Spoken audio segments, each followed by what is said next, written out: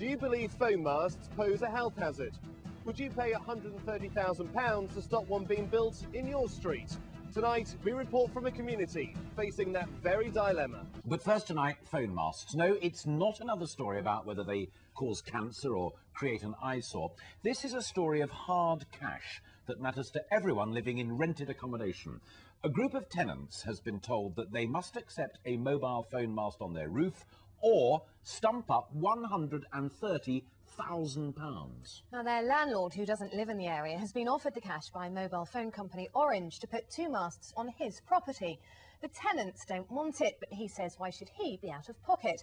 The tenants either agree or they pay him the money. Well, Chris Rogers is at the flats in Wimbledon with more on this now. Chris.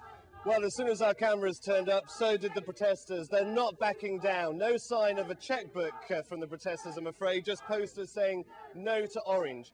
There is scientific proof to show that there are not dangerous levels of radiation emitted from mobile phone masts, but they're just not buying that. The landlord today has turned around to the Wimbledon Park community and said, OK, if you stand by your beliefs, put your money where your mouth is. That's the only way to end this latest mast row. Residents of Wimbledon Park will soon have a new object on their skyline. Campaigners are meeting tonight to discuss last-minute tactics to stop the phone masts being erected in their street. But it's a battle they know they're losing. In just a few days, 2 masts will be erected on top of this building.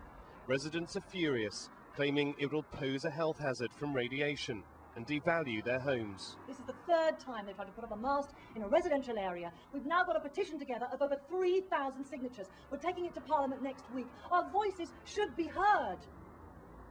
Hello, I'm the landlord from the next door building, and I was approached by Orange 3 times to put a mast on top of my building.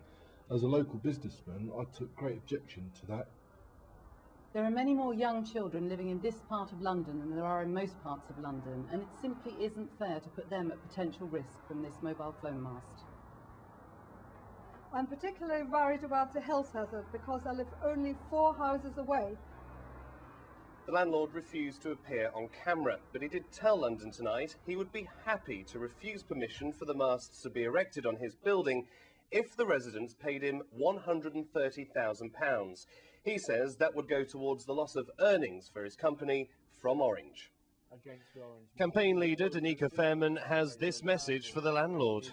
If you put this mast up, you know, you'll be tied in for 10 years by signing the contract with Orange. In those 10 years, if anyone in the community gets ill, they're going to come to you for compensation. But are their concerns justified? Is it worth paying £130,000 to keep the masts out? The World Health Organization and mobile phone companies insist phone masts pose no threat to health.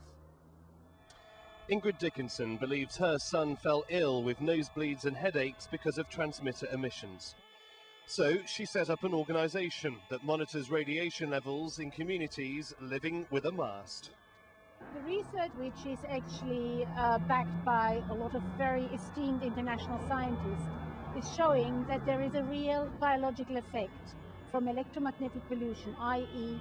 pulsed magnetic fields from wireless computers, masts, mobile phones. We are seeing a pattern emerging now of sleeplessness, high blood pressure, heart rhythm disturbances, cancer. We're seeing a pattern emerging around masts, clusters around masts. Because Wimbledon Park campaigners have chosen to believe the findings of Ingrid's organisation rather than the World Health Organization, they are now facing a huge bill if they're to keep a mast out of their patch. And it's a bill that these residents have just told me they simply can't afford. In a last-ditch effort to stop this mast being erected, they're taking a 3,000 signature petition to Parliament next week. And I should just say that Orange have released a statement reiterating that there is nothing to suggest there is ill health caused by mobile phone masts after years of international research. They say they've looked at 25 sites in the area, and this is by far the best one. And it seems tonight this is where it's going to be erected. Chris, thank you very much. That's a tricky one, this, and we'd like to hear from you on it. The details you need to contact us are on the screen now. Where do you come down on this argument? Do you side with those residents or with the property owner? And we thought we might broaden it out a bit tonight. What is the most unusual or outrageous thing that you've ever had a landlord ask you to do? Drop us your thoughts and we'll read out a selection at the end of the programme.